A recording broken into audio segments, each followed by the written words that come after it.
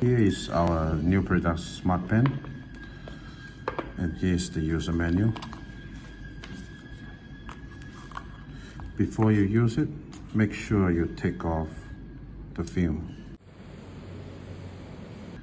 Connection instruction. Method 1. Scan the QR code above to download, or you can go to the Android or App Store to find Fit 2.0. Once you download the apps, go to My and Connection Management and find the device T1. Yeah, it is. So we connect the T1 and then they will be paired.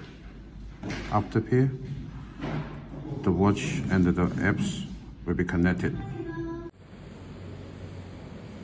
Short-click the button to switch the function you want to measure.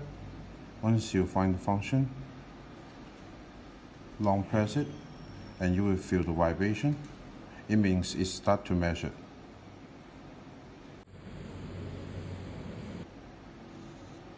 The result will show in the monitor. You can also start measurement by apps. Click once, and here is show the previous starter, and here is the time. Here is the result for the measurement. For the sport mode, here is 5 functions. Long press it, running, riding, climbing, basketball, and football. Choose the sport you want to do and long press it. It starts to record. When you finish the sport, long press again. You can start to take a break or finish it. Then here will be a record. And you will find the records in the apps.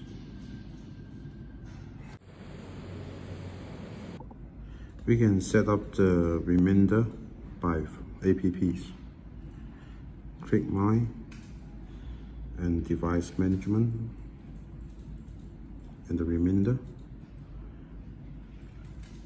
and choose the apps you want and clip it. If you unboard the smart pen before, you want to connect it again, the device cannot be found. The way is go to the setting, go to Bluetooth, and you can find the T1 is connected. Then forgot this device, and then come back to the apps to find the device again. Now you can see here it is, the T1. Click, and it's connected and paired. Now it's fully connected. While you're doing the ECG measurement, if you see the measurement fully, and it means you remove your fingers while you're doing the measurement.